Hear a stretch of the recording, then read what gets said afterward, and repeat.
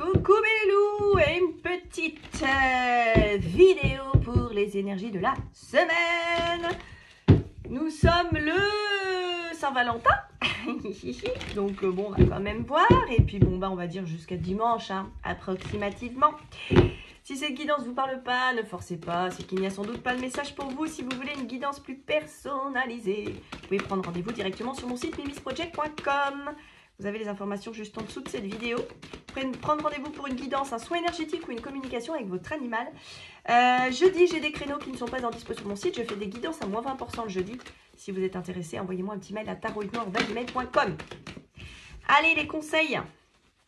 Les conseils pour cette semaine, s'il vous plaît, mes guides.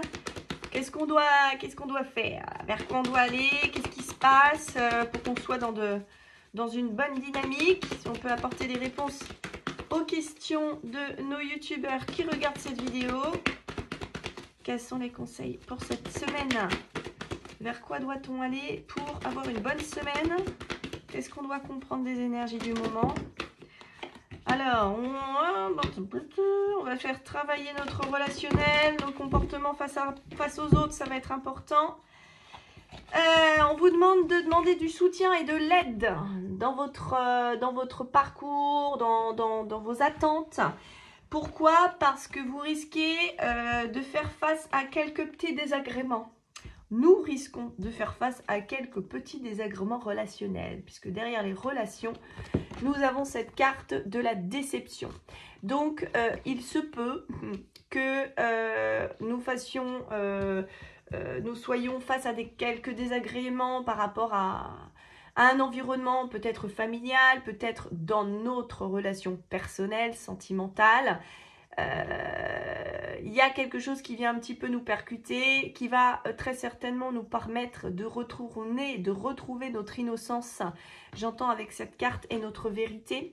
On pourrait aussi avoir certaines mamans qui subissent certaines déceptions vis-à-vis des enfants ou vis-à-vis d'un enfant. C'est pour ça que les guides, ils nous disent, ok, ça risque de piquer un petit peu, mais on est là. Demande-nous de l'aide, demande-nous du soutien. La prière aussi est représentée. Donc, il faut, je pense, qu'on soit vigilant cette semaine à travers nos échanges et nos communications avec notre environnement.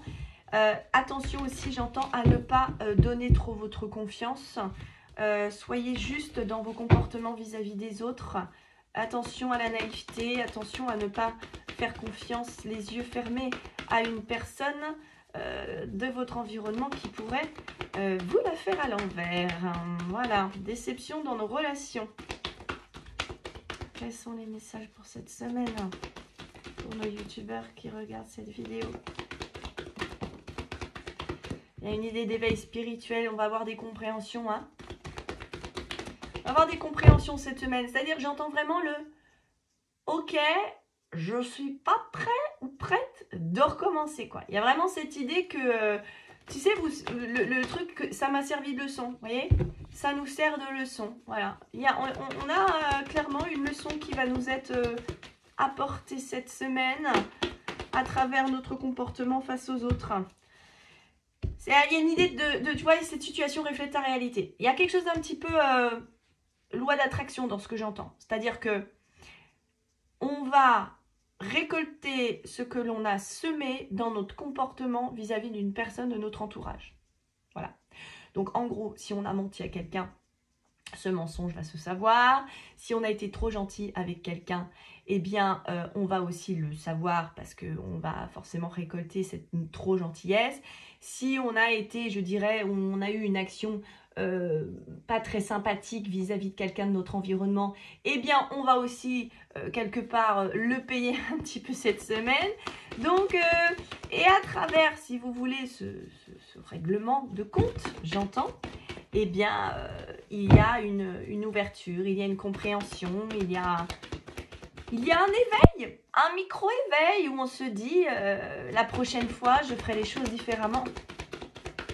La prochaine fois, je serai plus juste avec moi-même. Surtout ça, en fait. C'est surtout la carte que j'entends. La prochaine fois, je serai plus juste. Il y a une idée que cette semaine, en fait, vous voyez,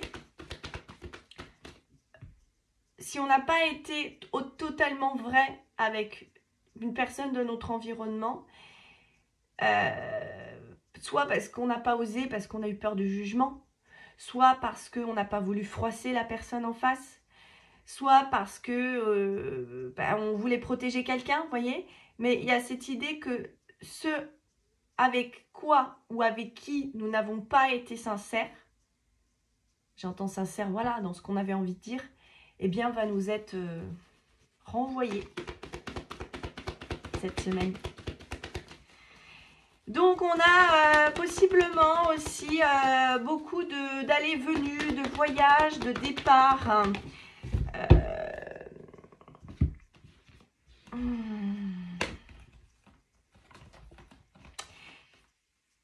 Réfléchissez avant de vous exprimer, vous voyez. Pour moi, cette semaine, ça va être une semaine de travail sur notre communication aux autres, sur notre communication et sur nos échanges avec les autres. Alors, ça peut passer par n'importe quoi, hein. Ça peut passer par un simple appel à la CAF pour avoir des renseignements, comme un entretien d'embauche, comme une histoire de famille ou une embrouille avec une amie ou un ami, avec son partenaire. Vous voyez, ça va vraiment être une semaine de travail, d'échange avec l'autre. Et si on est en mode égo, surdimensionné, colère, mutisme, j'entends, c'est surtout le mutisme qui va poser problème. C'est-à-dire que tous ceux et celles qui me regardent et qui n'ont pas osé dire, peut-être ce qui les bouleversait intérieurement, ou tout simplement dire merde à quelqu'un qui commence sérieusement à vous pomper l'air, ou qui vous prend le bras et qui est en train de vous prendre énergétiquement tout vos corps spirituels, là clairement ça va péter. Ça va exploser et vous allez faire face à une déception parce que vous n'aurez pas, j'entends, eu votre juste place, en fait, c'est ça. Donc, intéressant finalement quand même parce que ça va nous permettre de nous rendre compte eh bien, de qui on est, voilà, tout simplement. Et puis, je pense que à la sortie de ce jeu, il y aura quand même très certainement un soulagement, voilà. C'est-à-dire que je pense qu'à travers ces réflexions un peu compliquées, peut-être ce désagrément, disputes, conflits relationnels que l'on va avoir, l'aboutissement il en sera quand même positif parce que je sens une idée de, vous voyez, truc on a craché notre Volda, ça y est on se sent mieux, vous voyez, ça y est on a enfin pu dire ce qu'on ressentait, on a enfin pu être vrai, voilà, tout simplement, on a enfin pu être vrai avec les autres. On retrouve cette pureté, cette innocence. Alors, les énergies de la semaine, s'il vous plaît. Ouais, vous voyez, on a encore l'amitié, le cercle social, l'environnement, le relationnel. C'est là-dessus que ça va bosser, hein. La magie. Je sais pas quelle planète on a au-dessus de la tête, là, cette semaine, mais j'ai l'impression que la communication, famille, vous voyez, famille, amitié, magie. C'est ça. On va éclaircir des conflits, mettre les points sur les i, les barres sur les t, le soutien, l'aide. Alors, est-ce qu'on va nous y aider aussi, hein, c'est possible.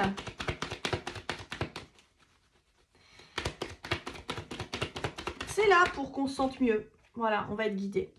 L'aide vers la guidance. Vous voyez, je vous parlais de micro-éveil spirituel. C'est ça. C'est exactement ça. Un micro-éveil spirituel. Voilà. Enfin, le gros éveil spirituel, parce que le gros éveil spirituel, il est long, il est bouleversant, Mais c'est vraiment de se dire... Oui, ange blanc. Ouais, super. C'est vraiment de se dire... Et c'est là, d'ailleurs, vous voyez, c'est formateur. Formation, enseignement. Et c'est là, justement, où les guides vous disent, écoute, si tu fais face à un conflit qui te peine cette semaine, demande-nous. Aide, voilà, et demande notre aide. Voilà, nous on va t'apporter je dirais les éléments, on va t'apporter les outils pour traverser cette situation compliquée. On va te montrer quels mots tu dois peut-être dire, comment tu dois te comporter pour tenter d'apaiser cette situation qui est compliquée et qui ne durera pas. Voilà, j'ai quelque chose dans cette idée de ça ne durera pas. Voilà, ce conflit, ce truc qui pète un petit peu cette semaine, c'est là pour que finalement que tu puisses être plus en accord avec toi-même. Et puis pour qu'en face de toi aussi, on puisse mieux interpréter ce que tu cherches à communiquer. on est guidé cette semaine. On nous dit en tout cas aide, guide, ange blanc. Voilà. Ça peut être, encore une fois, hein, des conflits familiaux ou amicaux ou des choses qui ressortent au niveau familial, qui ont peut-être été mis sous le tapis aussi. Vous voyez, des espèces de, voilà, de non-dits familiaux où personne ne dit rien, ou voilà. Et que là, cette semaine, il y a des trucs qui sont remis au devant de la scène, j'entends. Donc on s'accroche, on relativise, on demande du soutien et on essaie d'être vrai avec soi. Et ce sera une super semaine enrichissante. N'hésitez pas à liker, partager et vous abonner à la chaîne pour les prochaines vidéos. Je vous embrasse, prenez soin de vous. Bisous.